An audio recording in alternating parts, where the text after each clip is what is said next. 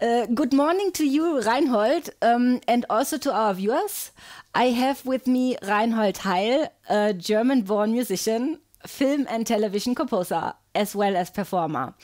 We are both German, but as this interview is supposed to be for an international audience, we decided to do it in English. Reinhold, first of all, thank you for taking time to answer our questions and finding more about you. I'm very glad that we could make this work, even though we are on opposite sides of the globe. Me at the Waldorf office in Remagen, Germany, and you at Hawaii. And we have a fairly big time difference. Now, my first question is, what led you to create music in the first place? I did read somewhere in the internet, not confirmed, that you grew up near a monastery, and that's where you were introduced to classical music and also played church organ at a young age. Is that how it all started for you? It's part of it, but the other part, and I think in our context, maybe a little bit more interesting, is that my dad had a store with everything electrical that included TVs, washing machines, whatever. Yeah.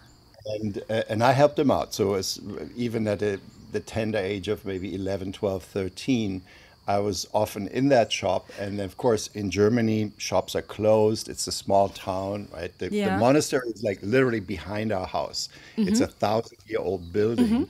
That was, but I was raised Catholic, but the monastery was not part of my life really. Okay. There was a high school in the monastery that was not run by the church. It was a state high school, so that monastery was no longer an actual monastery, although the building was 1,000 years old.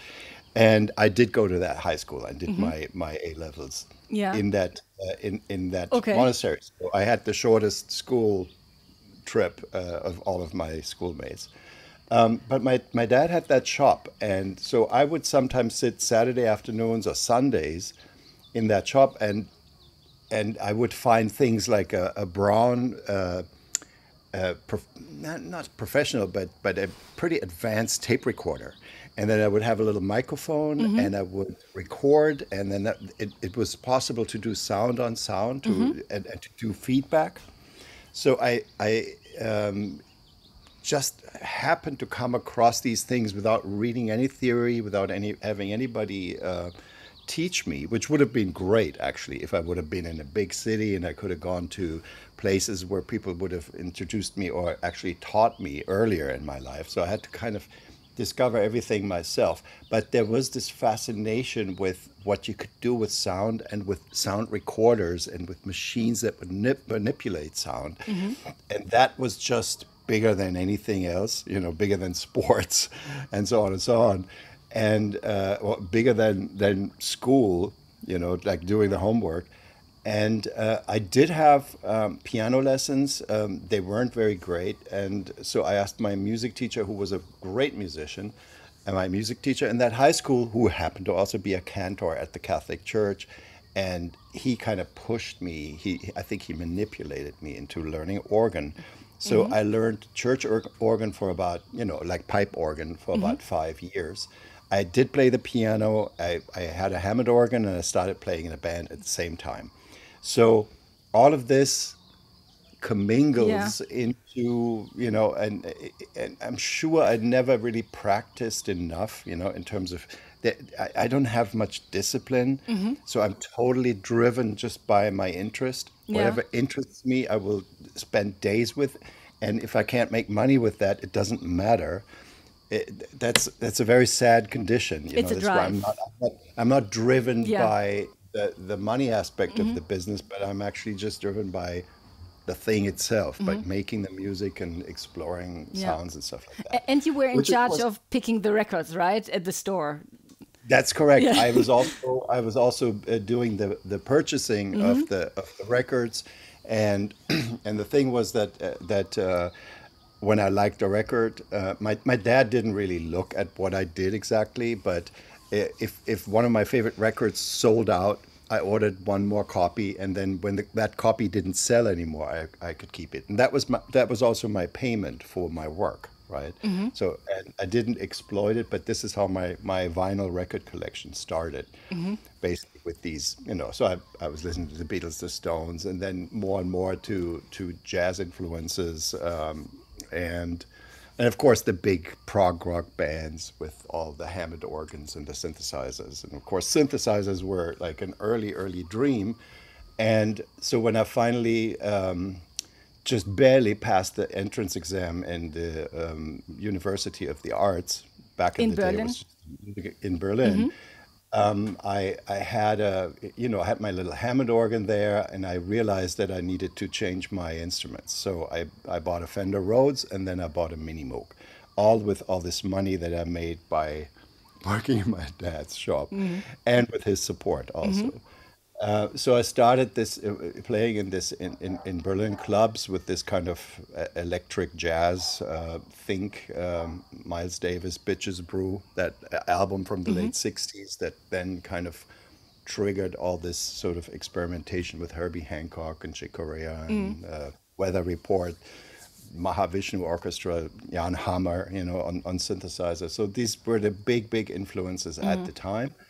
And then in 1977 or 1976, I met this guy, this guitar player, who came back to me a year later and said, I met this woman from East Germany. She was just ousted. She's an artist. She's a singer. She's really great. And she has a record deal with CBS Records. And she's now in West Berlin. She's looking for a band. Don't you want to join? And I said, no, I'm still in university. I want to graduate. I was actually, as much as I was not money driven, I thought I had to do this degree first, for security, and maybe also for my dad's sake, because he was paying for it all. I was on And his, supporting you with he's your supporting me, decisions. Yeah. right? So you're like, I want to be able to show him something that he supported. And I did. I actually gave him the diploma. They said, I don't need it, because by that time we were already successful Yeah. with the Nina Yeah. Hagen band. So like my last 2 years in university were kind of crazy, because I was in the university and at the rehearsal room at several times, sometimes changing several times a day. There was a lot of driving through Berlin. Wow. Okay. And when and how did you first start to work with Waldorf synthesizers? That was, well, actually, I think I should start slightly earlier, and that is with PPG. So, if you look at the big synthesizer innovators, so you have Bob Moog, it was New York, the East Coast. This is the East Coast subtractive synthesis and then you have Buchla on the West Coast with more, interesting waveform manipulations and stuff like that. And the person who they don't talk about very much is Wolfgang Palm from Hamburg, who gave us wavetable synthesis. He invented that. And I really think, was just as much as a visionary as Bob Moog was, or is. I think he's still around. He's still alive. Let's not kill him now. He's absolutely wonderful guy. And I had not all of his synthesizers, but I had, of course, the famous PPG Wave 2.2, and then I had the 2.3 with the Wave Term. And I loved experimenting with it, but it also kind of killed me, because the amount of time that you needed to actually get to these really interesting and very awesome results was just too much. Then I switched to a Fairlight, and that was the same kind of thing. It's great, but it really limits you at the time. In the early '80s, memory was scarce. All that stuff was not particularly easy to use, and so I ended up like selling most of my stuff. And then always for the new thing, right? And always to make it smaller. And this is where Waldorf comes in. Then Waldorf came out with the microwave, which was basically a PPG in a rack format. And little did I know that, of course, it was even a little bit more complicated to operate, because it only had that one big knob.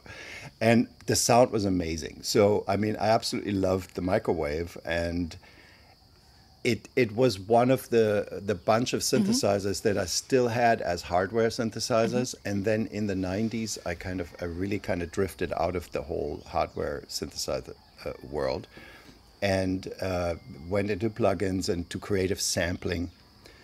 This was sort of where I spent most of my time, apart from the fact that I had also then started making film music. So I didn't have as much time to actually really experiment with everything as much as I did before. So I was kind of creating all these my personal sampler libraries that I could use in the films, and synthesizers were just a tool that I needed to kind of get on and not spend so much time with them privately, so to speak. Like it always used to be in the time before when I wasn't a film composer yet. A new synthesizer came, and there were 2 weeks just with that thing to really understand it.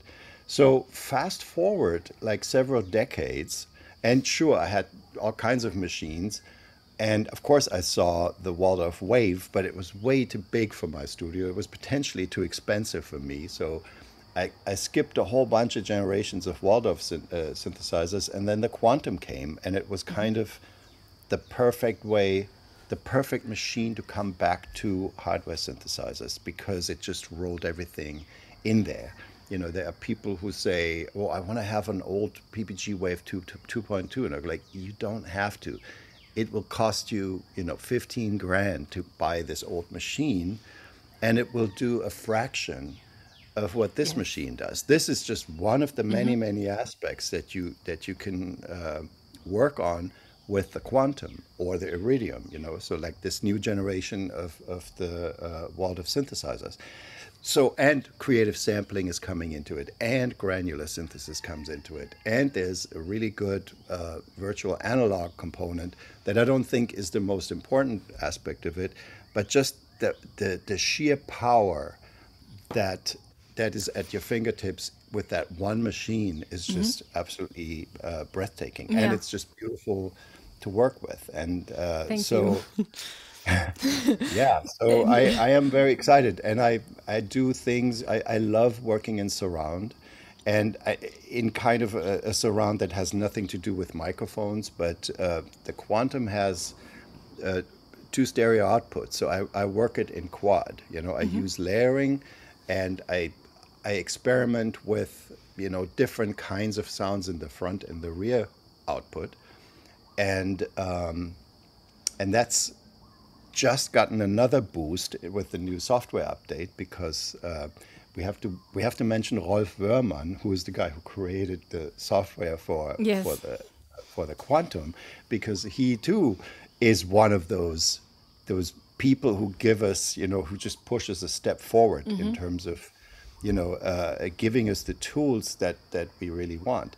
And so he just worked really, really hard, I think, for easily a year to do this new upgrade where the Quantum, when you take the analog filters out, is a 16 voice synthesizer, just like the Iridium.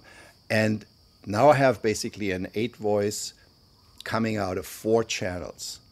And so that was like the last bit that was missing there. And the other thing is that there's of course one thing that you get spoiled by, that is with the software, and that is that you work really quickly with samples, like getting samples in and getting them mapped.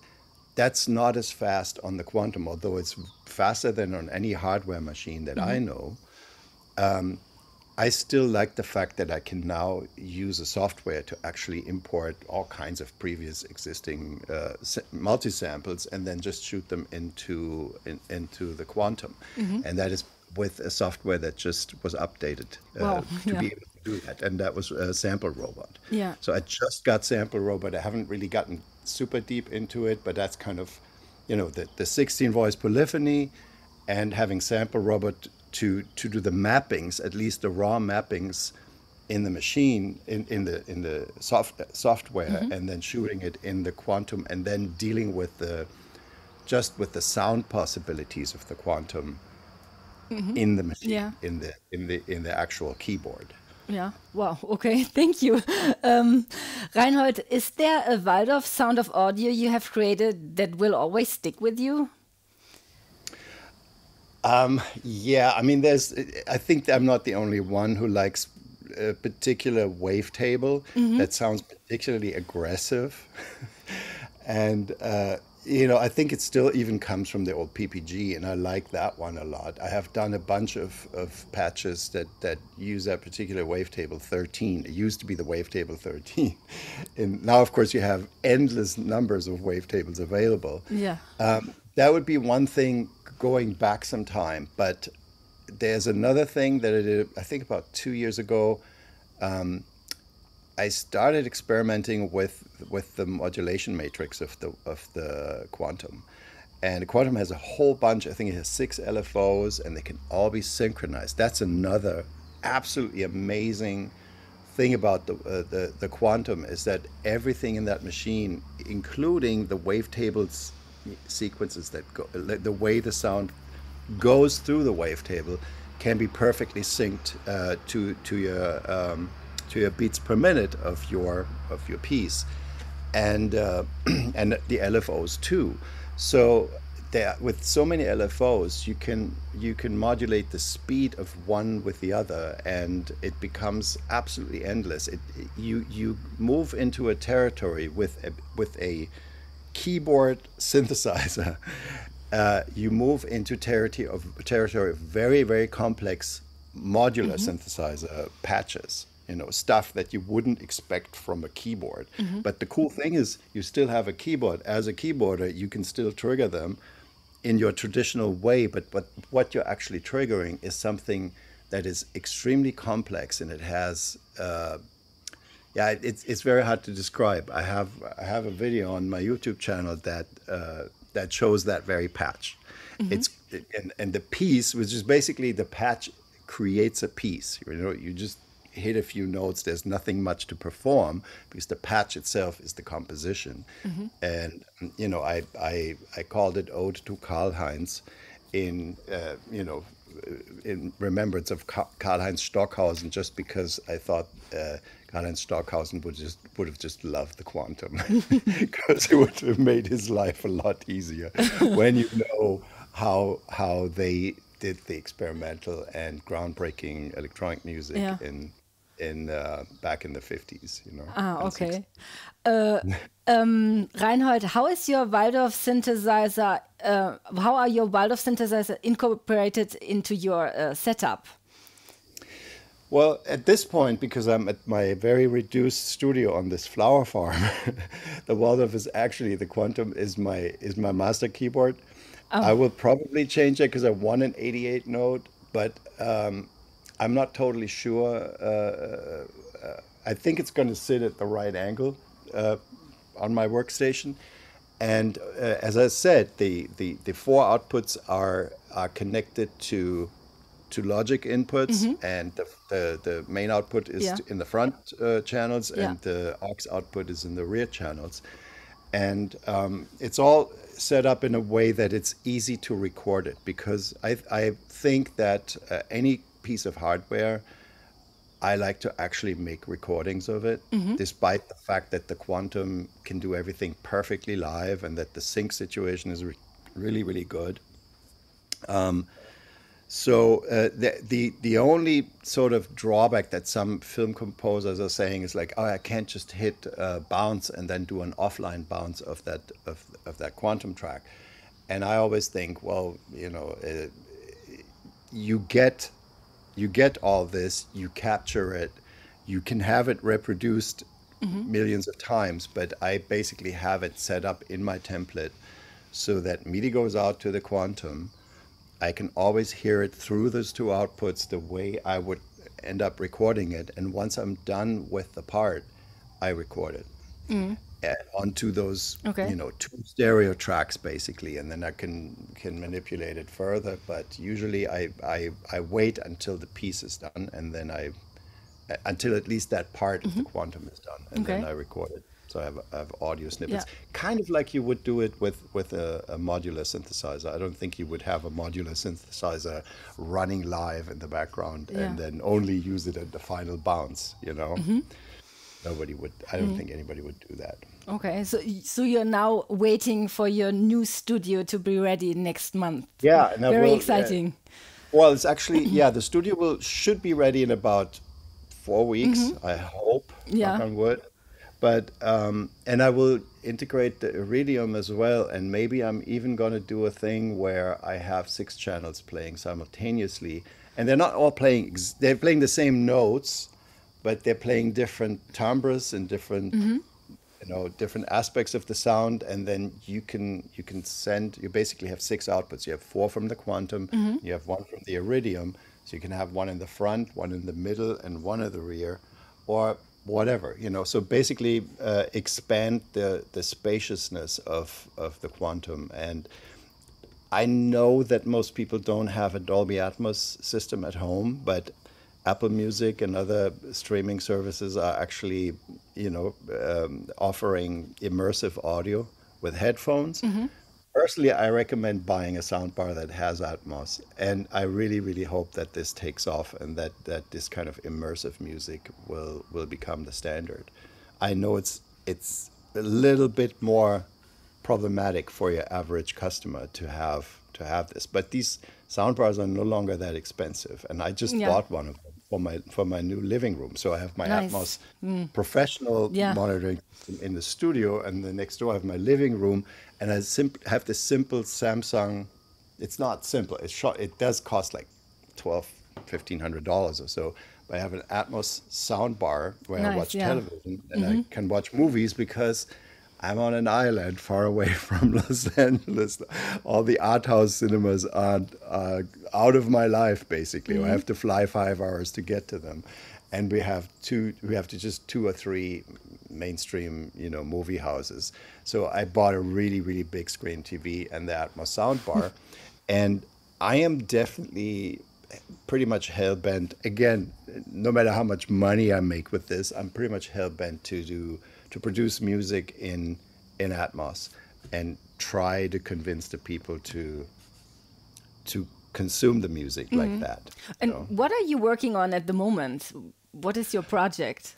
Well, well, I'm in transition, so like I couldn't possibly have taken Yeah. a film scoring project at this time. Waiting for your studio to be Because ready. I also Yeah. don't have, Yeah. I don't have a massive studio with lots of assistants anymore. I'm actually down to a one person operation. So, in other words, I'm just working on various albums simultaneously. I just put out one, and just on Bandcamp, and I will put it on the streaming services, and it's an ambient album. And it's kind of the softest music I've ever made. It's almost like if you listen to the whole 50 minutes and you're not sleeping at the end, then I failed. It's kind of more interesting at the beginning, and at the end, it's just atmospheres. I will definitely listen to that. Yeah, I will send it to you. Thanks. Yeah, that's going to and I'm doing it under the moniker Dr. Jekyll and Mr. Hyde. Yeah, I heard which, about which that. is why it's because it's always good to collaborate with somebody, even if that somebody isn't a real person. It's just another personality of yours. I think I do have a little bit of multiple personality disorder, not in the really pathological way, but in musically speaking, I actually do. Yeah. So, and that's why that's why it's kind of, that's the name of the project, because it just shows, that I have an inner dialogue, so to speak, or sometimes I have a phase where I focus on something and then the next day I come and go like, what the hell is this? And then I have to basically have my dialogue with what I did the day before. And I think that's not unlike what other composers do. But yeah, so and the album's called Ambient Work Softness, Ambient Works, and there will be more Ambient Works albums coming. So there's going to be a Darkness album, there's going to be action pieces. It's kind of like doing a music library, but I'm not doing a music library. I'm doing a bunch of instrumental solo albums. Looking forward to it. I also have, I don't know, I think easily 20 songs, 2 albums worth of songs again, which I haven't worked on in 30 years, 25 years. I haven't done any songs. So the last 3 years, when I was still in Los Angeles and while I was here, I wrote a whole bunch of lyrics in German and in English, and I recorded them and I sang again. And I'm not totally sure if I'm courageous enough to put them out, but I hope I am. Because that's, when you sing, when you make statements in forms of lyrics, you become much more vulnerable than if you put out instrumental music. So it's kind of it's a thing for people with very high self-confidence and more outgoing personality than what I have. I'm actually really quite an introvert. I'm not sure if I can believe that.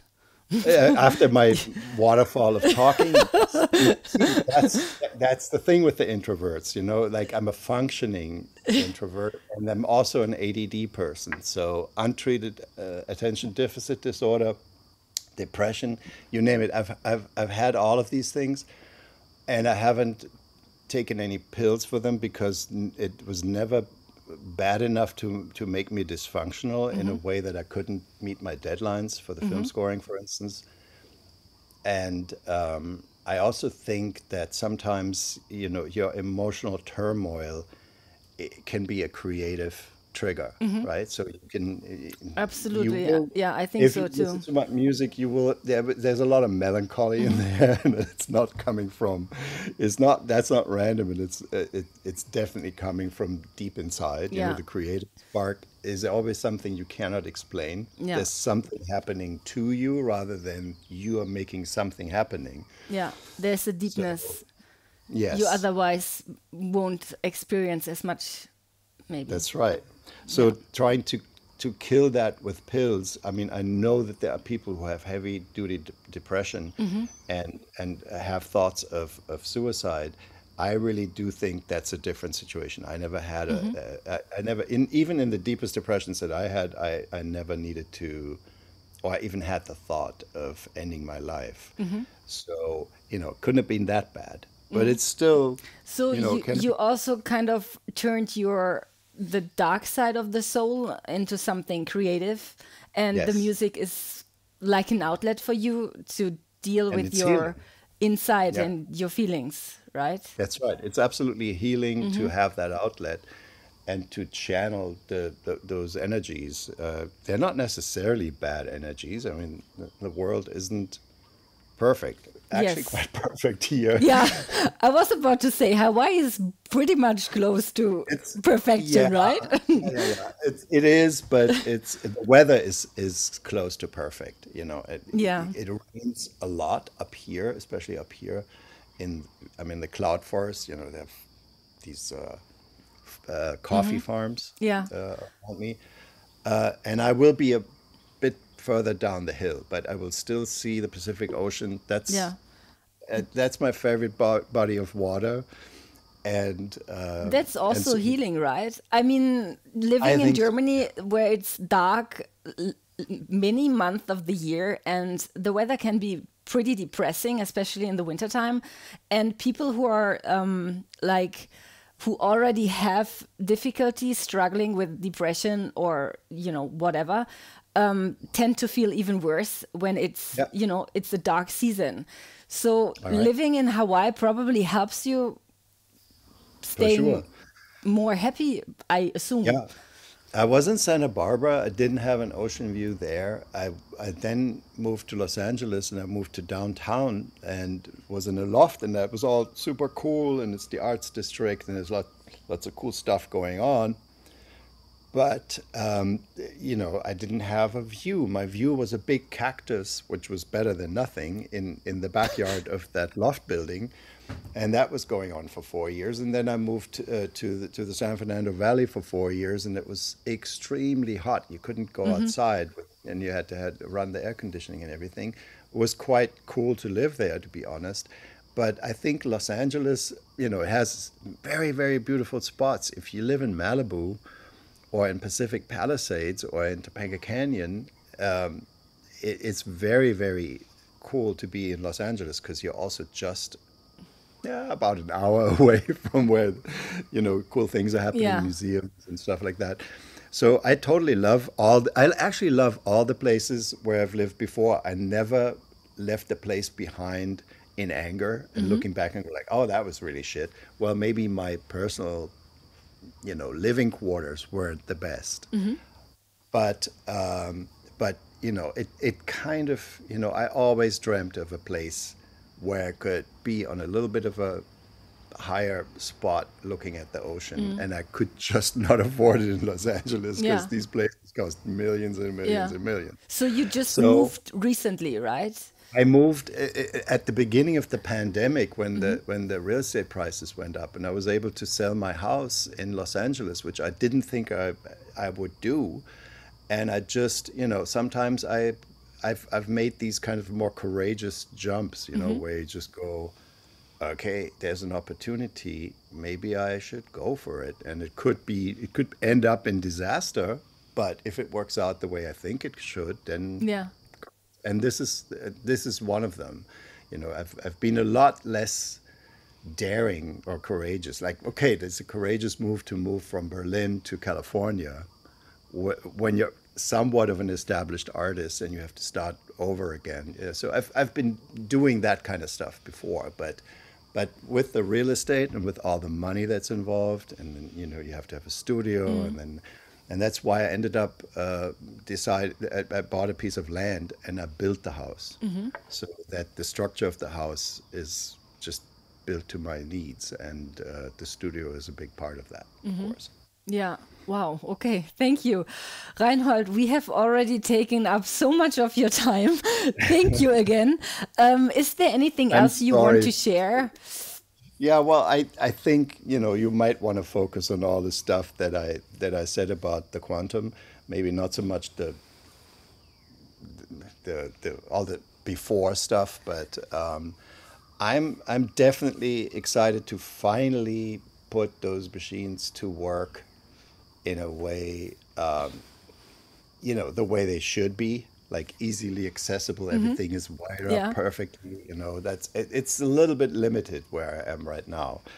And I'm also looking forward to what else is going to happen because apparently, development doesn't stand still. More stuff is happening. Yeah. I think Rolf is sitting by the fireside. I think he's busy.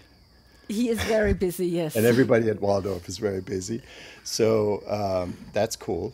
Can't wait to see what else is coming. Thank you so much, Reinhold. I enjoyed this interview a lot. Thank And you. I hope Yeah. that someday in the future, when you're in your new studio and everything is set up, maybe we can do this again.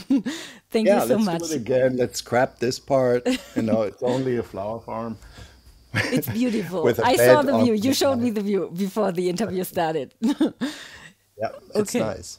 good. Thank you so much. You're welcome. Thank you. Bye bye.